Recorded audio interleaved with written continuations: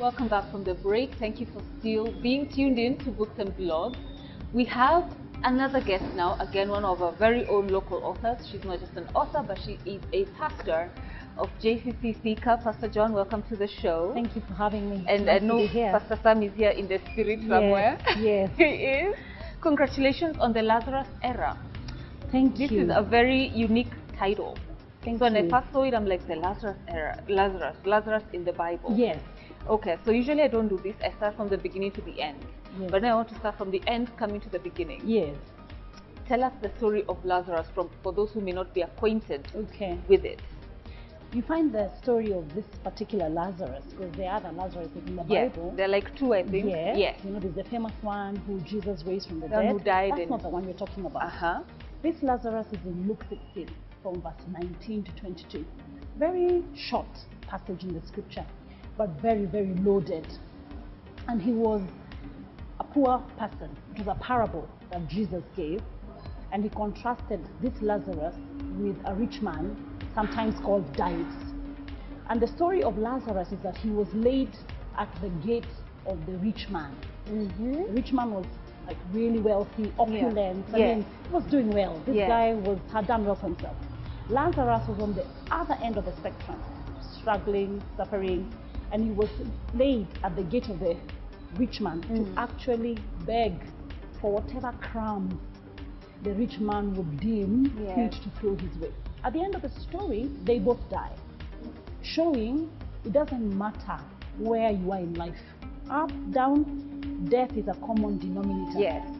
And Lazarus goes to heaven, and the poor man goes to hell. So that's the basic parable. So we unpack this parable throughout the book. And you call it the Lazarus era. So already I like that you've painted a picture that he was a poor man. So poor man, he lacks, he doesn't have anything, he has to rely on others for his sustenance. But then as an author, you paint that there was an era in his life that led to his circumstance. And that's what this book is about. That's what the book is about. That's what now upturned me completely. I'm like, the man is already poor. What else are you looking from Lazarus? You know? So let's start with a couple of things stood out to me. You say here that there's a verse in chapter 1. It's the most quoted but least understood, and that's 3 John 2. Why do you think it's the least understood Bible verse? Okay. So many people know the scripture. Let me talk about believers. Beloved, I pray above all things. That's a loaded scripture. I mean, you could have prayed for anything, that you may prosper and be in health, even as your soul prospers. Why do I say it's most quoted, least understood and hardly experienced? Why? God provides for his children. He's a good father. No good father wants his children to do without. There's no way we can say that God is not a good father. However, he says, your prosperity that you walk in externally is dependent on the prosperity of your soul. So if you're really serious about being prosperous, don't put the horse before the cart. Don't put the cart before the horse. What do I mean? I want you to prosper as your soul prospers. What is our soul? Our mind, our will, our emotion. We can only prosper that through the Word of God. So it's locked in the Word of God. Our prosperity is locked in the Word of God. I even go as far as telling people, if you hate the Word of God, you hate prosperity. So it's not on God for you and I to prosper. It's on us. But many people leave even what they should do to God. That's what I'm saying. They quote it. Beloved, I wish above all else you may prosper. And they misconstrue that to mean, sit back, I will just bring the wealth and dump it on your lap. But God says, as your soul prospers. Or, I'll give you a scholarship to an Australian university or academy if you get this grade. So the scholarship is open. As many can get it, but it's dependent on what? Good grade. Good grade. So a student will not go again looking for a scholarship. It's guaranteed. What will they do? They'll hit the book. Likewise, God is saying prosperity is guaranteed. Look at the Garden of Eden. When I decided to create man, what kind of environment did I put him in? I mean, this was the epitome of creation. This man reflects and represents me. Yes. He is the masterpiece of creation. Where did I place him? That will give you an idea how I think about mankind. Yes. Everything was tip-top. Everything was beautiful. In fact, except Yes. abundance, Yes. superlative provision. Yeah. But there was a requirement, fellowship with God. When did things start going wrong? One evening, God is looking for Adam. This is not how we hang out. Yeah. We usually meet, we usually talk. Yeah. But something has interfered. Adam is now hiding. So that's why I say 3 John 2, quoted all over Christendom, Africa, everywhere, but least understood. Because many people don't understand that other part. Yeah. It's dependent on how prosperous my soul is. So Your if I use soul. percentage, Mm-hmm. your physical prosperity can never go beyond your soul prosperity. If your soul is prospered up to 20%, don't expect 70% physical prosperity. Wow. That's why I was quoting it Yeah. as the most Yeah. misunderstood scripture. And I like you've used the analogy of scholarship. It's the simplest analogy ever Yeah. to use. Yeah. You've been promised a scholarship. All you need is to get a couple of A's and it's yours. Yeah. So the A's won't fall from a tree. Yeah. You have to work hard, you have to And the study. A's in this case are the principles in God's word. Mm. We're not even being told to research and do, no, rocket science. He's saying all the secrets, I've hidden them in the word. my word. Yeah. And my word is everywhere. If you get in that word and then take it at face value, this is not a newspaper you're reading where people can claim fake news. This is not a novel. Yeah. This is my mind. Yes. These are my thoughts. That's what I think about I'm the you. same yesterday. The same God who put together the Garden of Eden. I'm the same yesterday, today, forevermore. I haven't changed. So if I thought then that man should have this optimal Eden to live in, I still think the same way. Situations have changed, economies have changed, but I haven't changed. Yeah. Yeah. My word is constant. Get in there. I don't want anything else. I just want you to discover nuggets from my word. Look at Jesus. When he goes through the temptation, he doesn't quote his thinking, his experiences. He says, it is written. That's how he sails through. It is written. I won't give you my personal opinion. No. Can't you know what's happening? So many people are going out of their way to give their personal opinion on this thing. I'm saying, let's go to the original manufacturer who made us. Let's get his mind. I mean, look at cars. You have an expensive car because we are the expensive ones in creation. Yes. We beat all the gold, the silver, Yes. these natural wonders. Yes. This expensive car breaks down. You will not take it to any run-of-the-mill mechanic. No. You will go to the shop and say, this state-of-the-art vehicle is giving me some sort of problem. You guys who made it, figure it out. Yes.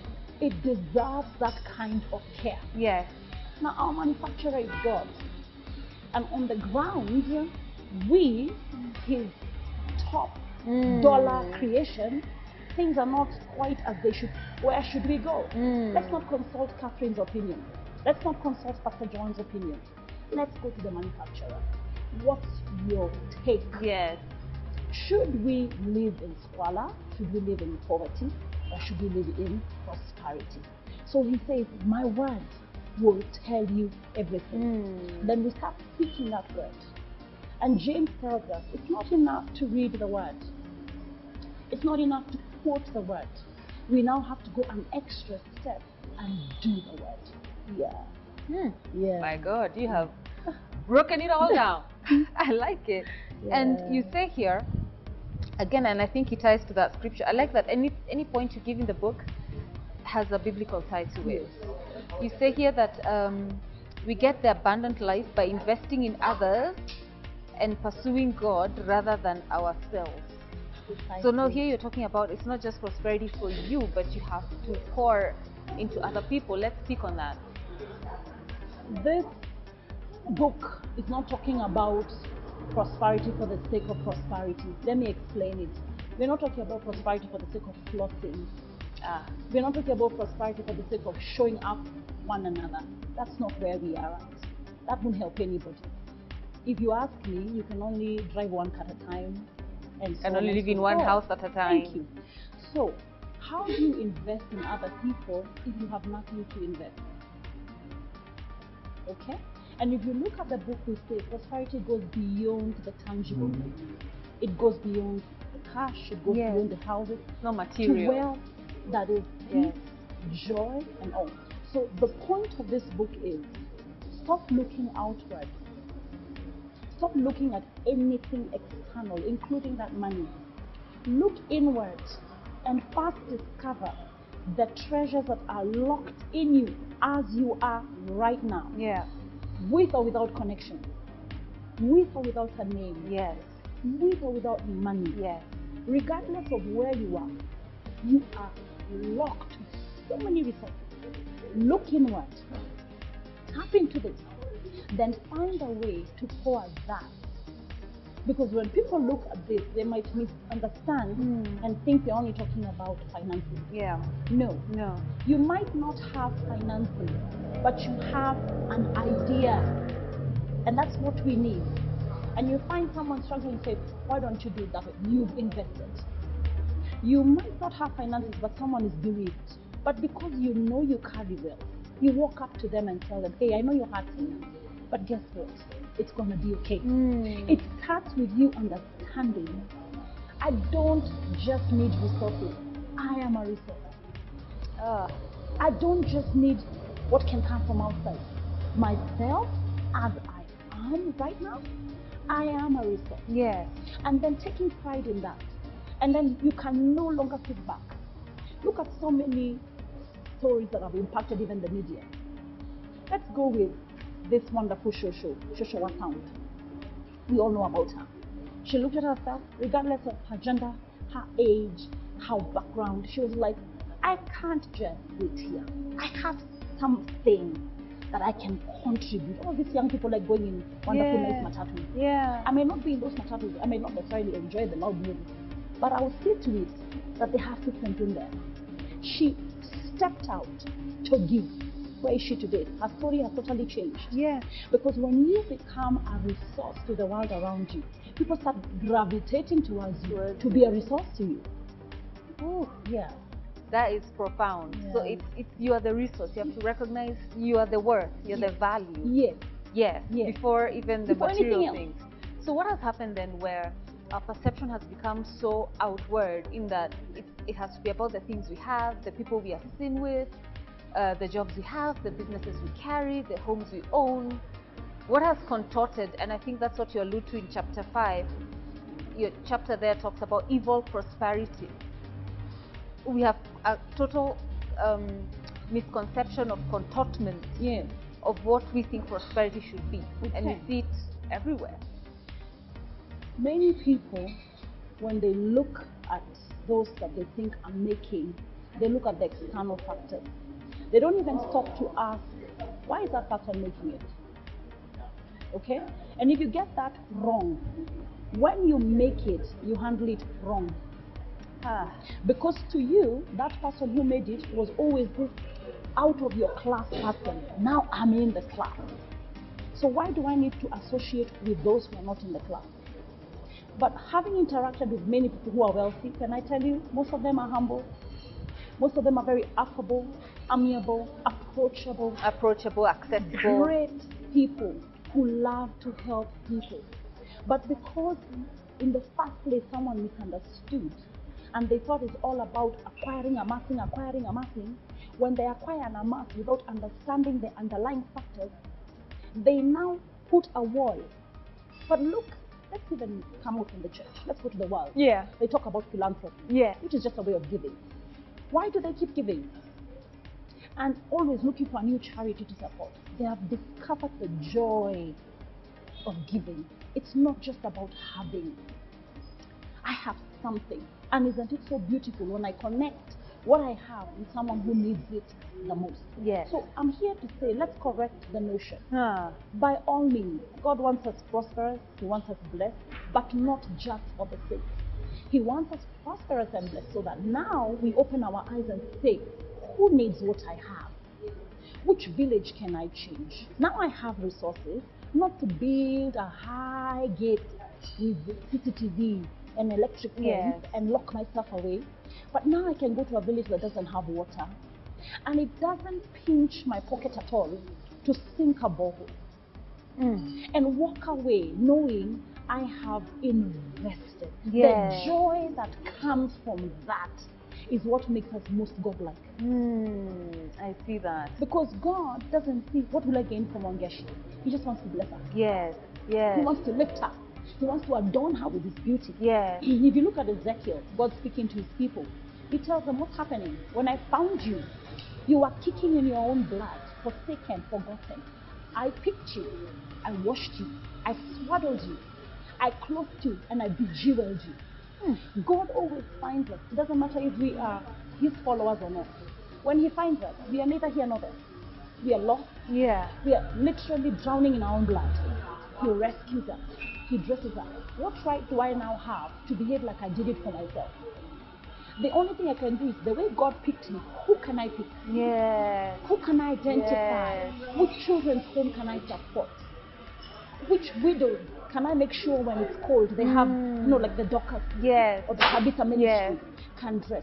That's what it's all about. It's not about I got it all. No. And now when I come somewhere, you're all shaking your boots. It's about now that I have it, glory to God, what can I do? And I think, if you allow me, that is why most of the people who've made it, they have a story. They're coming from somewhere. They didn't always have it. Why? So that they can appreciate it when they have it. It's true. And they're able to identify another person and say, you know what, I can't despise you. Just yesterday, I was where you are.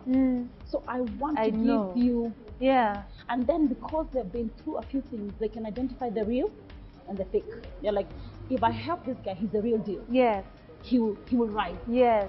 So I'm very passionate about it. To understand that it's not about all these outward trappings. And they are good. And we love them. Why should I live in a place that God did not design me for? But don't just end the story there. No. How many others can you help live the way Lift you're up living? others, pay it forward. Exactly. And you know what you've said alludes to what you see happening, especially in the West. Even here, it's just that here maybe it's not as reported. Yeah. They find millionaires killing themselves, hanging themselves, drug overdose. And we are left here wondering, but dude, you had so much going for you. Why would you want to kill yourself? Precisely. And is it this emptiness of where everything else prospered apart from your soul? It wasn't right inside. Exactly. Exactly. Look at the rich man in our story. Yes. Yes. Everything was good. I mean, the way he ate, the way he dressed, and that's fine.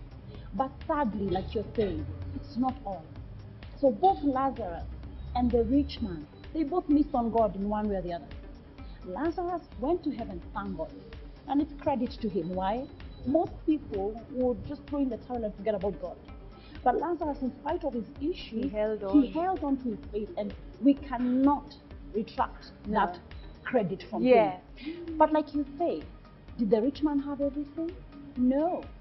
He had physical prosperity, but he did not have spiritual prosperity, which is evil prosperity. If you look at Psalm 73, look at a chapter in the book of Job, he's talking about having prosperity that has no regard for God. That is actually what evil prosperity is. Prosperity that does not regard God as its source and does not consult God in its needs. That is why we have so many wealthy people. When the lights are off and the gates are closed and the cameras are gone, such an emptiness overwhelms them, because money can't talk to you. No. Money can't keep you warm. You won't stitch a sweater of notes, please, or a duvet of coins, and now say you are happy. You understand? That overwhelming, overpowering emptiness now hits them, and they say, I don't even have a friend I can laugh with or share a meal with. Just pasta. Macaroni and cheese. I don't have. I am so empty. Yeah. People want me for what I have. Nobody wants me. Yeah, me. Me. Yeah. I'm covered by all these titles. Yeah. And that loneliness, It kills. it kills. Yeah. But if you knew the purpose of that wealth, you wouldn't be lonely. Because there'd be so many people in your circle. Yeah. 2 Corinthians chapter 9, it says the power of giving is that it causes prayers of thanksgiving to abound to God. When you give, I like to tell people it's like, okay, we all have to pray. But when you're a avid giver, passionate giver, giving as God calls us to do, there's so many people praying for you, talking to God about you. It abounds with so much thanksgiving. God will bless your giving and increase your righteousness on the earth. But there are so many people who are saying, bless Wangeshi. I thank God Wangeshi lived. Look at Dorcas. She dared to die. And the people are like, I don't think so. This side, no. Peter, come from your busy schedule. Stop what you're doing. There's a woman here who should not die. Yes. I don't think she had loneliness in her life. No. Those widows, when she's fasting, hey Dorcas, how you doing? The sweater you sent has really kept me warm. Even if you don't have them, the warmth of knowing that they appreciate what you're giving them keeps you going. Yeah. Yeah, so I think that's where people are missing it. At the end of the day, money won't warm your heart. No. It will buy you warm clothes. But it won't warm you inside. Which is what matters. Love it. Yeah. Love it. Yeah. As we wind up, Joanne, you said prosperity is a function of a heart on fire. I loved that quote. Yeah. Tell us about that. Break that down for us. Let's talk about purpose. Yes. You know, because I really want to get this message across. Money is the least of your worries. Say that again. Money is the least of anybody's worries. And I can support that not only from scripture, but from the many contemporary stories we have. There's a movie that you can watch, The Boy Who Harnessed the Wind. A story out of Malawi, and they were having drought in 2001. These people didn't have anything, but this boy had an idea. And out of his idea, he saved his entire village from certain famine and death. A little boy in Black Africa, hello. And his story goes out. It's now a movie that is inspired. You can get it on Netflix or any of these other platforms.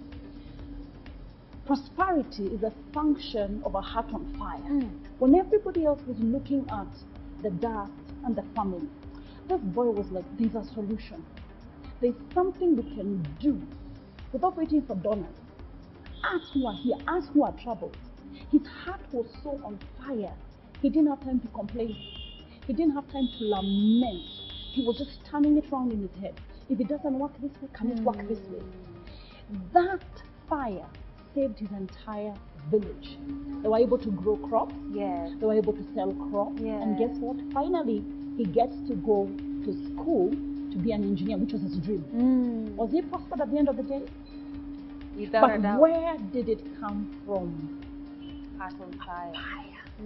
A fire.